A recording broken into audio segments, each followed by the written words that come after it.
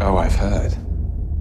How much information that science tells us about our solar system can you verify 100% for yourself? Stay cool. This is a Thor News presentation.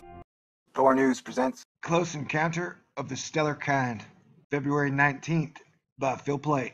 70,000 years ago, a pair of stars gave our solar system a close shave. But if you'd been around for it, you wouldn't have even noticed. So saith the Phil. I guess he means that like you'd be a Neanderthal, and much like horses, they don't look at the sky too much, Neanderthals or horses.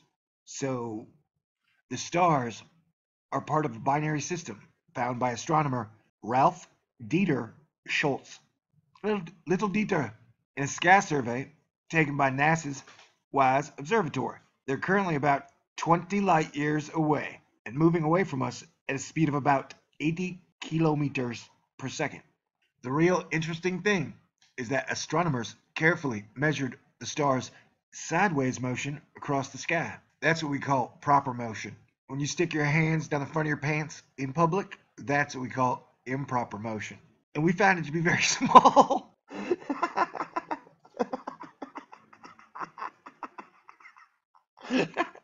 I literally didn't know that was. I didn't know that was the next sentence. Okay, that's funny.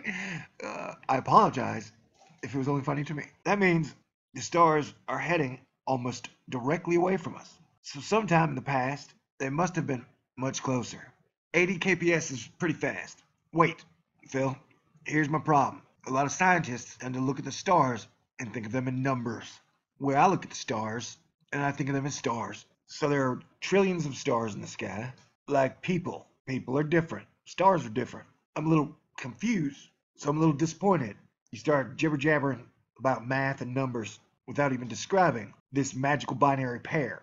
Because I would think this dynamic duo is far more interesting than how fast they're traveling, or how old they are, or how close they came.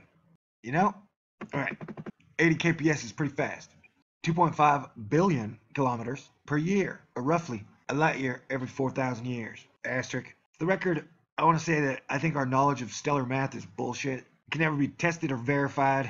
Okay, but I'm not a scientist or a mathematician. I'm just a screenwriter, a video maker, a poet, and a YouTuber. Plus an astronomer. Yeah, you heard me. When you do the math carefully, it turns out that these stars passed by us just 70,000 years ago. You know what? It would make it sound way more legit if you would like stop rounding out the numbers completely. Like when you do the math carefully, it turns out these stars passed us just 72,321 years ago. That sounds way more like, okay, maybe I'll buy that. You guys are always like 70,000 years, 10,000 years. You know, like if you're doing math, I don't think you can just round up 32,000, you know? I'm just saying, trying to help your cause here, buddy. Well, you see, the exact distance at which they blew us is harder to tell due to uncertainties. And I think we can all agree, if you're going to get blown, it's a pretty close distance.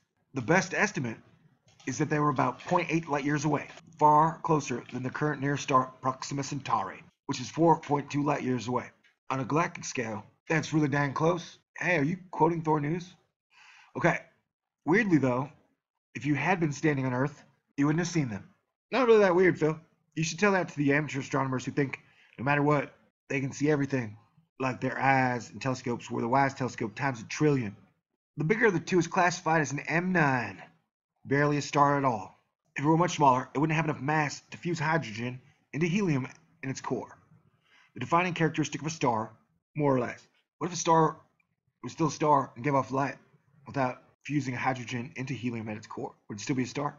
The other is an even dinkier brown dwarf. Not really big enough to be a star, but still far more massive than a planet. Alright, here's my deal, man.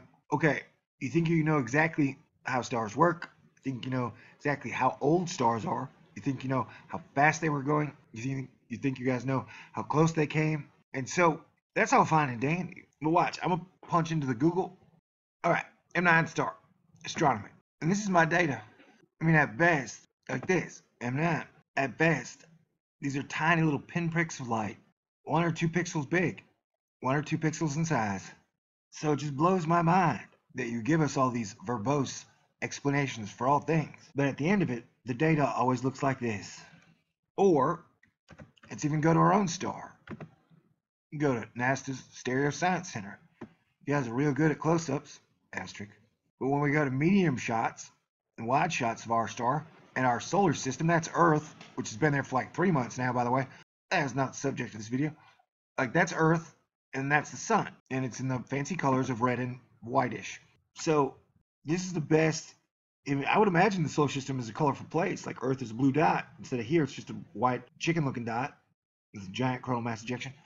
So, overall, this photograph ain't that great, at all. And then you go to here, and the data's not, this is what the data looks like. Just a bunch of little dots, man.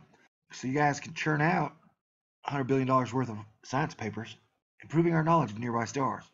And then for the medium range ones, we get this. But I do notice we never get like this over like a 1 year time lapse, or a 1 week time lapse, or 1 month time lapse. Even the big fancy photographs are usually one photograph. Sometimes in the Hubble stuff you get like 30 photographs, but it's just most of the data you give us to back up all your grand conclusions looks like this. And that ultimately why, and then you see this and you're like, oh, it's this color, this color, this color, this color. So like each color is like an element for you guys, and so you just plug them in like building blocks, assuming that all light pale blues are water and all greens are methanes or whatever. That I don't think that's how it works, man. So you can write a 100-page paper. I think this is Jupiter or Venus. There's no color. Can't tell. Can't see shit. Down here, so you write a War and Peace on dark matter or on binary stars, and then the data you give to back up is this. Am I being far too logical for you to be able to respond? Probably. And that's cute, I guess. What choice do I have? No, I don't want to be misunderstood. I hope you haters know most importantly.